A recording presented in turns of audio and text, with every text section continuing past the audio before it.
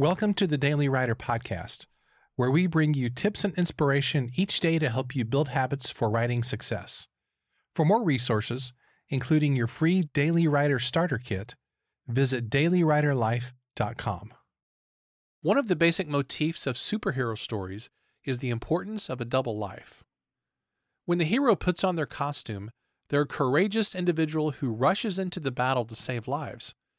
But in order to conceal their true identity, they adopt a mild-mannered persona that's the total opposite of their superhero personality. For example, Batman is secretly Bruce Wayne, an aloof billionaire playboy. Susan Storm of the Fantastic Four is secretly a scientist. Spider-Man is secretly Peter Parker, a nerdy newspaper reporter. Superman is secretly Clark Kent, yet another nerdy newspaper reporter. And Wonder Woman is secretly Diana Prince, an ambassador to the United Nations. But superheroes aren't the only ones who can live a double life. We writers can develop an alter ego as well if we're not careful. It's easy to appear bold and brave on the page, but how do you handle the challenges of real life? Let me ask you a few tough questions. Are you dealing with your personal problems head on, or are you avoiding them? Do you engage in conversations about hard things, or do you shut down when you're confronted by a truth that you don't want to hear?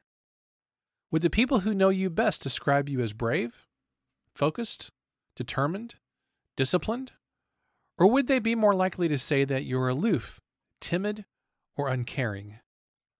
Let's be honest, it's hard to face your real-life problems instead of running away from them, and it's easy to turn to substance abuse or other unhealthy patterns as you try to escape from reality. Henry David Thoreau once said, "How vain it is to sit down to write when you have not stood up to live." Just because you're a writer, you don't have the license to check out of real life. You've got to show up on the stage of life where the real action is happening, day in and day out.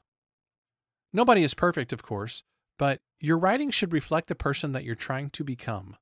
Bold, brave, and above all, a true life superhero to the people you love the most. Here's today's challenge.